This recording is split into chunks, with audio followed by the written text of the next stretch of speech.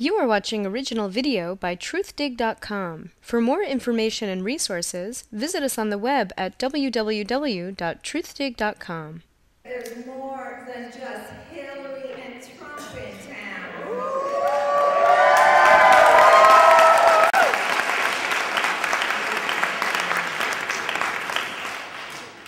So, we've got content today.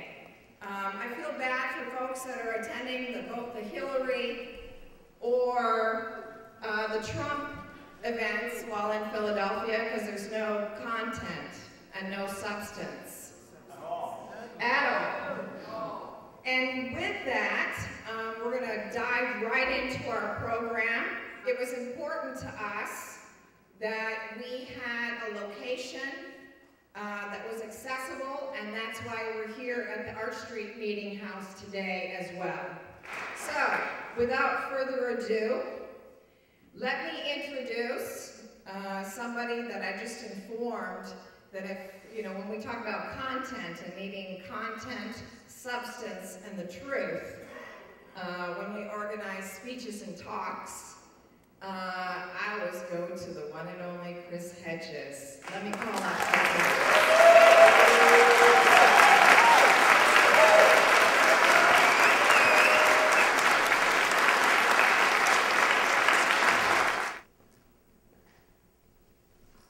No social or revolutionary movement succeeds without a core of people who will not betray their vision and their principles. They are the building blocks of social change. They are our only hope for a viable socialism. They are willing to spend their lives, if they have to, as political outcasts. They are willing to endure repression, and they will not sell out the oppressed and the poor. They know that you stand with all of the oppressed, people of color in our prisons and marginal communities, the poor, unemployed workers, our GBLT community, undocumented workers, the mentally ill, and the Palestinians, Iraqis, and Afghanis who we terrorize and murder. You stand with all of the oppressed, or you stand with none of the oppressed. They know that when you fight for the oppressed, you get treated like the oppressed. They know this is the cost of the moral life, a life that is not abandoned even if it means you are destined to spend generations wandering in the wilderness, even if you are destined to fail. I was in East Germany, Czechoslovakia, and Romania in 1989 during the revolutions, or in the case of Romania, perhaps an inter-party putsch. These revolutions were spontaneous outbursts by an enraged population that had had enough of communist repression, mismanagement, and corruption. No one, from the dissidents themselves to the ruling communist party elites, anticipated these revolts. They erupted as all revolutions do, from the tinder that had been waiting years for a spark. These revolutions were led by a handful of dissidents who, until the fall of 1989, were marginal and dismissed by the state until it was too late as inconsequential. The state periodically sent security to harass them. It often ignored them. I'm not even sure you could call these dissidents an opposition. They were profoundly isolated within their own societies. The state media denied them a voice. They had no legal status and were locked out of the political arena. They were blacklisted. They struggled to make a living. But when the breaking point in Eastern Europe came, when the ruling communist ideology lost all credibility, there was no question in the minds of the public about whom they could trust. The demonstrators that poured into the streets of East Berlin and Prague were well aware of who would sell them out and who would not. They trusted those such as Václav Havel, who had dedicated their lives to fighting for an open society, those who had been willing to be condemned as non-persons and go to jail for their defiance, those who stood for something that no one at that time saw as either practical or possible. Our only chance to overthrow corporate power comes from those who will not surrender to it, who will hold fast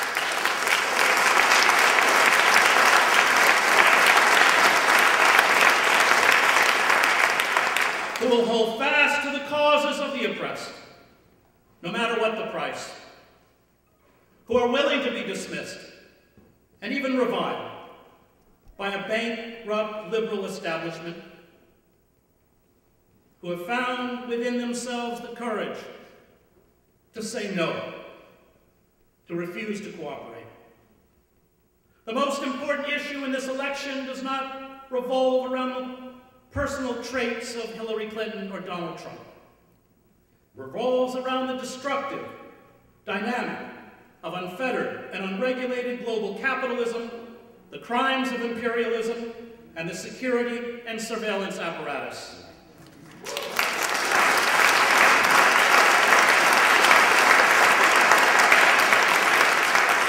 These forces are where real power lies. Trump and Clinton will do anything to serve them. It is up to us to resist. We must refuse to be complicit, even in the act of voting, with the fossil fuel industry's savaging of our ecosystem, endless war, oppression of the poor, including the 1 in 5 children in this country who are hungry, the evisceration of constitutional rights and civil liberties, the cruel and inhumane system of mass incarceration, and the state-sponsored executions of unarmed people of color in our cities.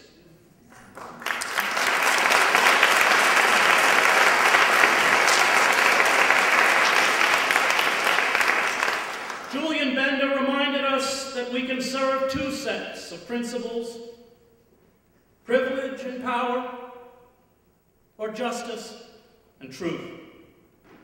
The more we make compromises with those who serve privilege and power, the more we diminish the capacity for justice and truth.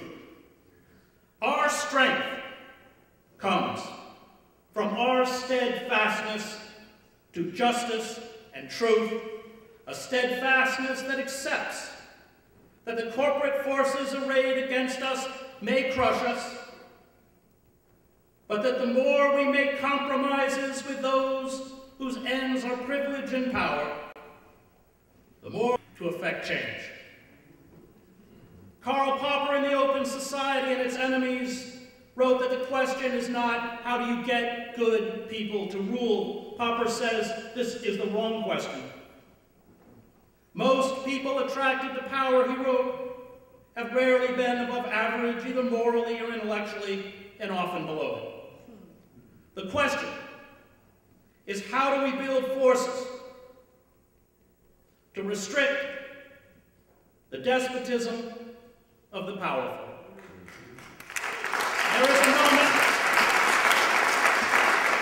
There is a moment in Henry Kissinger's memoirs, do not buy the book, where Nixon and Kissinger are looking out at tens of thousands of anti-war protesters who have surrounded the White House. Nixon had placed empty city buses in front of the White House to keep the protesters back. Henry, he said, they're going to break through the barricades and get us, and that is exactly where we want people in power to be.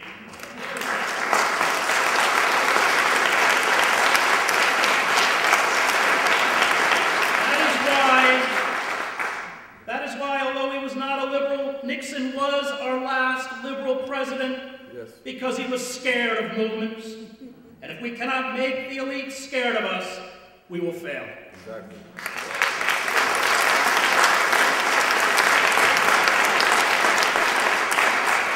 The rise of Donald Trump is the product of the disenchantment, despair, and anger caused by neoliberalism and the collapse of institutions that once offered a counterweight to the powerful. Trump gives rage to the legitimate rage of betrayal of the white underclass and working poor. His right-wing populism, which will grow in virulence and sophistication under a Clinton presidency, mirrors the right-wing populism rippling across much of Europe, including in Poland, Hungary, France, and Great Britain. If Clinton wins, Trump will become the dress rehearsal for American fascism. A bankrupt liberal class, as was true in Yugoslavia when I covered the war, and as was true in Weimar Germany, is the great enabler of fascism. Liberals, in the name of the practical, refuse to challenge parties that betray working men and women in the name of political expediency. Our inability to build a counterweight to the Democratic Party after it abandoned the working class with the passage of the North American Free Trade Agreement in 1994 was our gravest mistake. Hillary Clinton, who embodies a detested neoliberal establishment, can barely fend off one of the most imbecilic and narcissistic candidates in American history.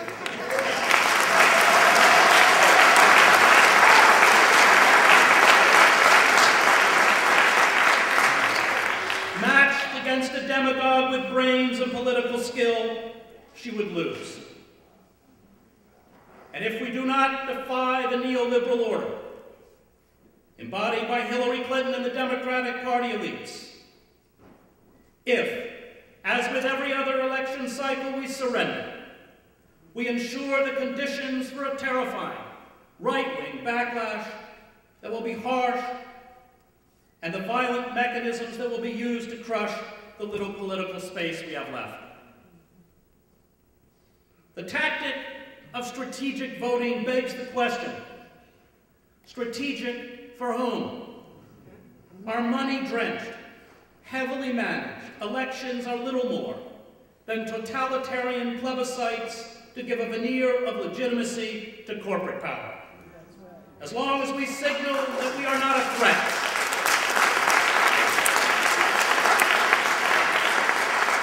as long as we signal that we are not a threat to the established order, as long as we participate in this charade, the neoliberal assault will continue toward its frightening and inevitable conclusion. Alexis de Tocqueville correctly saw that when citizens can no longer participate in a meaningful way in political life, political populism is replaced by a cultural populism of sameness, resentment, and mindless patriotism, and by a form of anti-politics he called democratic despotism. The old forms of democracy are used to mask a political system the philosopher Sheldon Wolin calls inverted totalitarianism. We must build structures of open defiance to the corporate state. It may take as long as a decade for us to effectively confront corporate power. 2 years. But without a potent counterweight to the neoliberal order, we will be steadily disempowered. Every action we take, every word we utter, must make it clear that we refuse to participate in our own enslavement and our own destruction.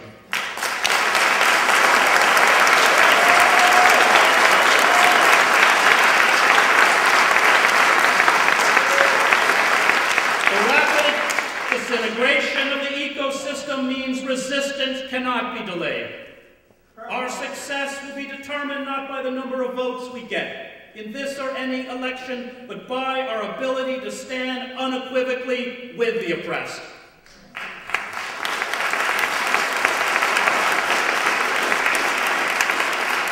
The enemies of freedom throughout history have always charged its defenders with subversion.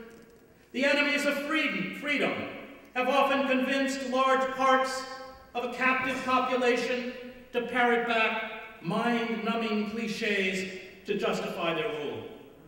Resistance to corporate power will require fortitude and ability to march to the beat of our own drum. If we succeed, we will be met with harsher and harsher forms of state repression and vitriolic attacks from the mass media. No revolutionary abandons, no matter what the cost, those he or she defends. We cannot betray those murdered by police in our marginal communities. We cannot betray the courageous dissidents, Julian Assange, Chelsea Manning, Edward Snowden,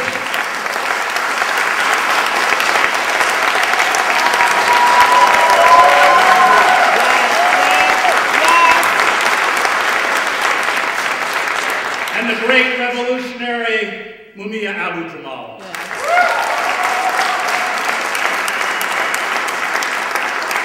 Because they have not betrayed us. That's right. We cannot betray the dissidents in North Dakota who are defying a fossil fuel industry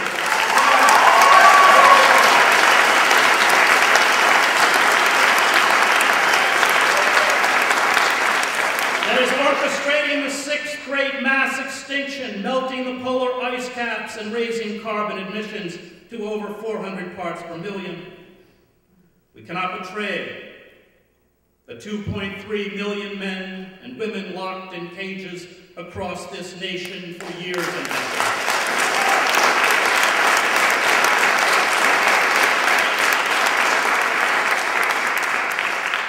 We cannot betray the Iraqis and Afghanis whose lives we have destroyed by state terror. We cannot betray the Palestinians. If we betray them, we betray ourselves.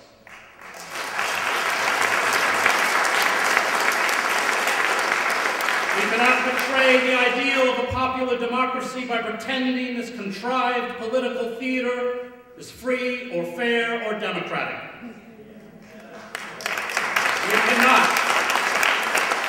We cannot play their game. We cannot play by their rules. Our job is not to accommodate the corporate state. Our job is to destroy it.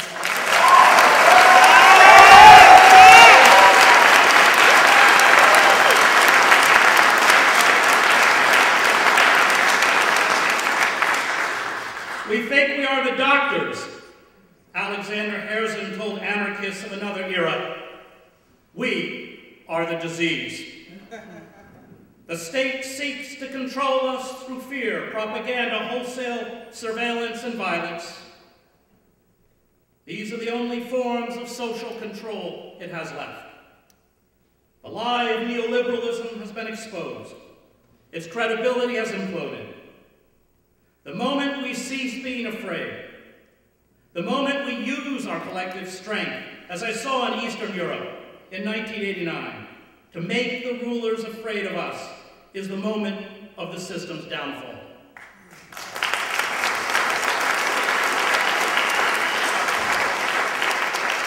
So, go into the voting booth on Tuesday and do not be afraid.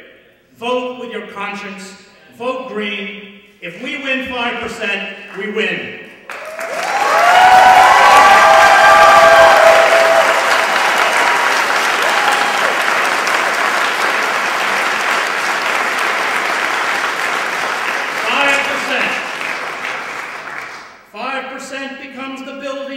For the years ahead. A decade ago, Syriza, the ruling party in Greece, was polling 4%. And after you vote, join some movement, some protest, some disruption, Black Lives Matter, the boycott, divestment, and sanctions movement against Israel, an anti-fracking demonstration. Because courage is contagious. Revolutions begin as I saw in East Germany, with a few Lutheran clergy holding candles as they march through the streets of Leipzig. It ends with 500,000 people protesting in East Berlin, the defection of the police and the army to the side of the protesters, and the collapse of the Stasi state. But revolutions only happen when a few dissidents decide they will no longer cooperate, when they affirm what we must affirm, when, as Havel said, they choose to live in truth. We may not succeed, so be it. At least those who come after us, and I speak as a father, will say of us, they tried. The corporate forces that have us in their death grip will destroy our lives. They will destroy the lives of my children. They will destroy the lives of your children. They will destroy the ecosystem that makes life possible. We owe it to those who come after us not to be complicit in this evil. We owe it to them to refuse to be good Germans. And in the end, I do not fight fascists because I will win. I fight fascists because they are fascists. Thank you.